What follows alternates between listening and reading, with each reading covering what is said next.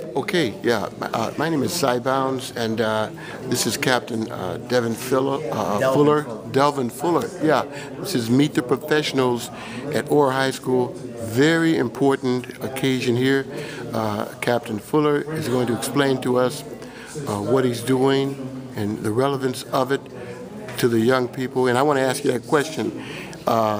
Is your business or your profession, would you consider it, Captain, a sustainable business? Is it something that I can say, to tell a young person, this is a sustainable opportunity? This falls into that category? I'm glad you asked that, because right now, as a professional pilot, I've been in the slow turn, I've been in the high end where things have been picking up. But then right now, there's an article in USA Today that talks about the need for pilots. And the government changed the age group to 65, from 60 to 65. But now we're at a point where these pilots are being forced to retire by age, which is fine, because now it opens up the door for movement. They are predicting that within the next 4 to 5 years, that nationwide, worldwide, there'll be a need for 400,000 pilots.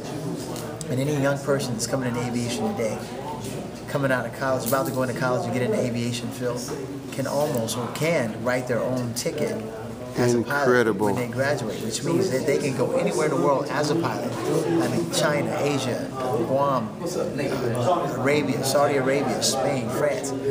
Wow. And not only that, for our African American brothers and sisters and young people, we're considered minorities. Yes, we are. Yes, yes. We are a minority in the aviation industry. Yes. Which means that there is a dire need for more minorities. That means opportunity, right? Opportunity. That's what that means. Yeah. Opportunity, exactly right. And by the grace of God, I've had that opportunity, and I fly a private jet, which is a Gulfstream G4. Okay. I fly it all around the world. I've been all over the world. Wow. Fly some of the great, rich and famous, Mark Anthony, Jennifer Lopez, Jay-Z, Beyonce, Janet Jackson. Incredible. So I've had that privilege, but it just didn't come overnight.